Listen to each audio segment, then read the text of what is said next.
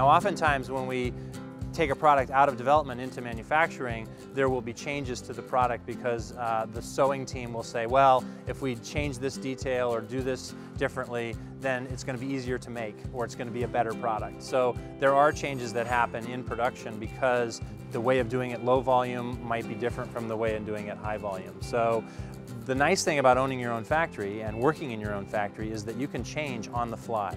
We used to sew on the label on our bag by hand, sew 1.5 inches, turn it 90 degrees, sew another 1.5 inches, turn it 90 degrees, do that 4 times, and you've sewn on a square label.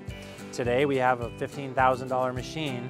There's a screen on here that tells this machine what pattern to sew. You step on a pedal here, clamp once, put in the label, clamp twice, hit a button, and it sews it in about 5 seconds. And it's perfect every time. So it's a better product and it's a better process. And so the person working here can work several machines. They're not always doing this. The idea here is for the people to enjoy doing what they do, and nobody wants to do kind of mindless, menial tasks all day long.